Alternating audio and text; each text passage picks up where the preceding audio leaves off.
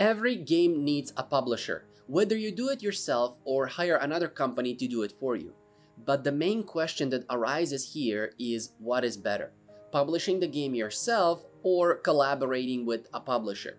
Well, first, I want to mention the pros and cons of self-publishing versus using a publisher. If you are self-publishing a game, you are completely responsible for the success or failure of your game. You will get to retain creative freedom over your work, which is really important. You have flexible deadlines and self-determined milestones, which is also important. You have less pressure from external stakeholders and other third parties. You will get a larger share of the overall profits, which means cash in your pocket. You will get a sense of pride in taking your game from start to finish by yourself, and you will have the ability to work to your own rhythm. If, however, you choose to go with a publisher, you will get access to a large pool of resources and contacts from marketing support to distribution networks. Your game will go through extensive testing and prototype phases according to the publisher's requirements and methods that you two will agree on. You will have the ability to learn from your publisher's vast experience and knowledge base. You will get access to a wealth of data and analytics. You will get the sense of achievement of being part of a prestigious publishing organization, but all this comes with a price. You get to keep a percentage of the overall earnings of your game depending on your agreement with your publisher. So let's go through this part by part and explain in more detail the pros and cons of self-publishing versus using a publisher. In the world where we live now, it has never been easier to self-publish a game, with developers having access to Steam and app stores, but also a bunch of online resources and guidelines.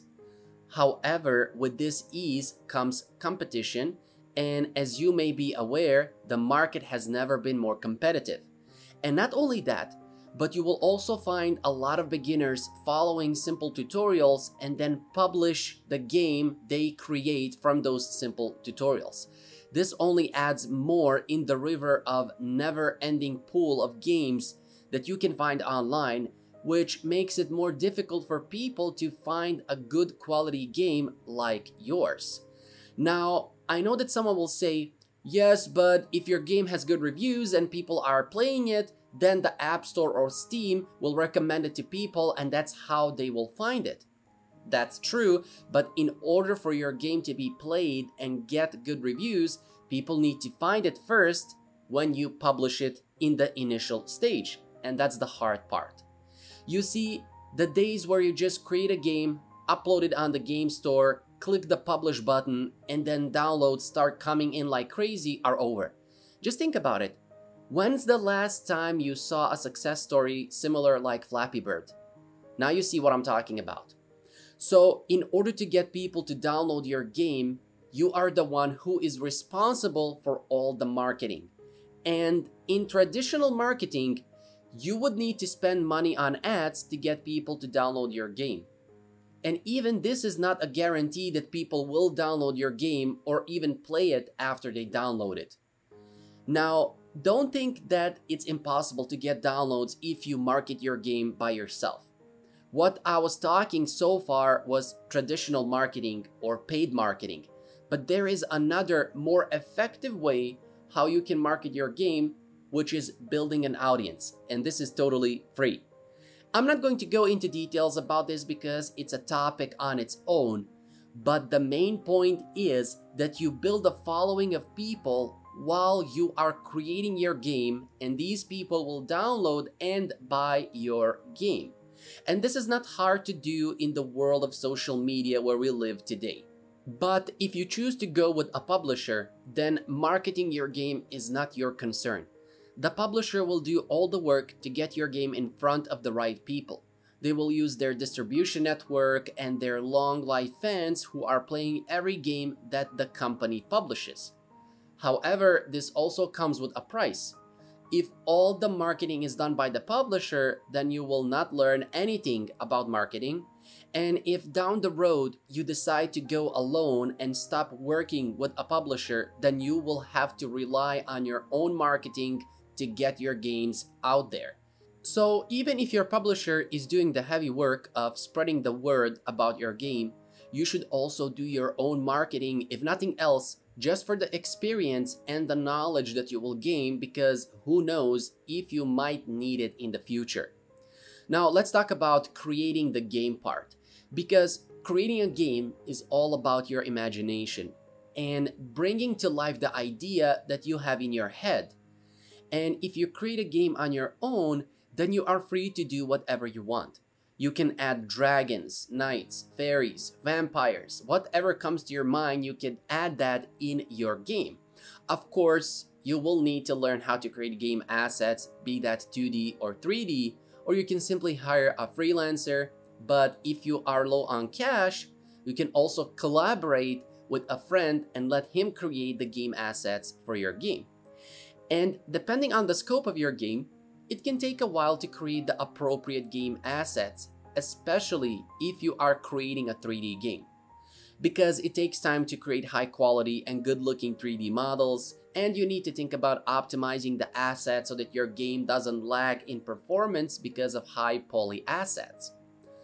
However, if you are working with a publisher, you will get access to their asset library and they will put their artists at your disposal. This can significantly lower the time you need to create the assets and build your game overall. Plus, the assets that you get from the publisher are created by experienced artists and they know how to optimize them so that your game doesn't lag in performance. Also, when you are creating a game by yourself, you are totally flexible when you want to finish your game. This is good because you don't have pressure from third parties to finish the game, which can cause you to make mistakes. On the other hand, you need to be self-disciplined and know when the time is right to publish your game.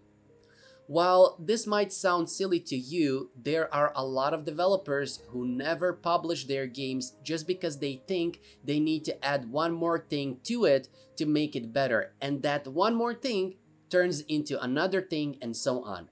Not to mention all the testing that is involved in that process, because you can't just create a game and not test it. In fact, testing is a big part of game development and you need to test your game as often as you can. This is important because you can't make any change to your game without testing it out to see if it fits with the already created features of your game, because it can happen easily that your code breaks down, and that's why the more tests you perform, the better your game will be. That's also the reason why you should use Git and version control, because it enables you to revert back to the previous saved state of your game where the code didn't break. Now, when you are working with a publisher, all these things become a lot easier. The publisher already has a team of people who will test play your game whenever you add or change any feature. This way, you can easily spot bugs in your code and proceed to fix them. Also, you will get feedback from the people who are testing your game if the game is playable, how the gameplay feels, and what you can change in the game. But all this comes with a price, and that is you have a deadline that you need to respect. The publisher will ask from you to finish the game in a certain deadline, and this might and might not be a problem for you. If the release date is not that important to your publisher, then you have nothing to worry about. But usually game publishers are in a huge hurry to get the game out there as soon as possible, because the sooner they get the game out there, the sooner the money will start kicking in. This might feel as a burden to you because you will need to work under pressure and make sure that you don't make mistakes under that pressure. But again, you will have the publisher and their team on your side to help you out. Now the most important part comes into play: the revenue that your game earns. When you publish a game by yourself, then you take all the profit minus the percentage that the app stores or Steam takes from every sale. So after they're cut, you get to keep all the revenue, which is the most rewarding part of creating a game. This is especially useful if you spent a few years creating your game and all that money at the end comes as a reward. But if you are working with a publisher, then you share your game revenue with them. Now, because of all the help that you get from the publisher, ranging from game assets to game testers to designers and so on, they will get a larger cut of your game than you. And this is if the publisher is providing all these things. Because there are publishers who will not provide you any of the mentioned things and yet demand a large cut of the revenue from your game. And this is the part where you need to be extra careful. When signing a contract with a publisher, make sure that you carefully review all the parts in it. Make sure that you know and understand every point in the contract so that you don't regret it later on. I even advise that you get a lawyer on your side to read the contract and explain it to you, because if you don't have experience in dealing with publishers, it can happen that they take advantage of you. And since you signed the contract, there is nothing you can do.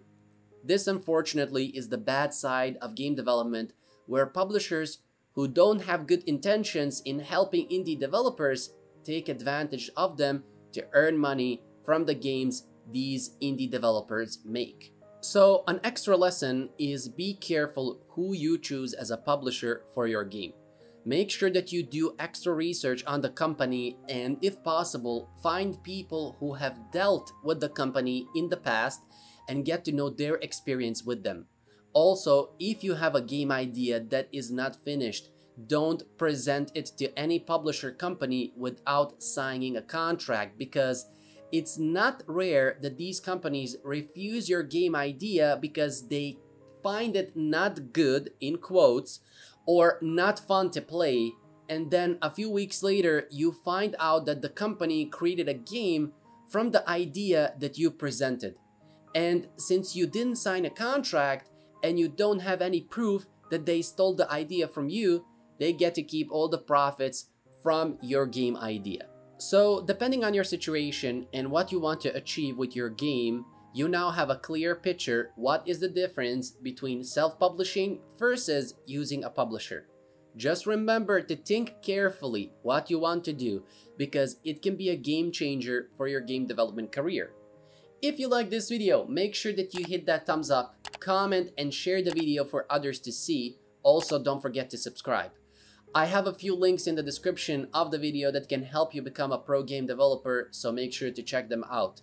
Until then, I will see you guys in the next video.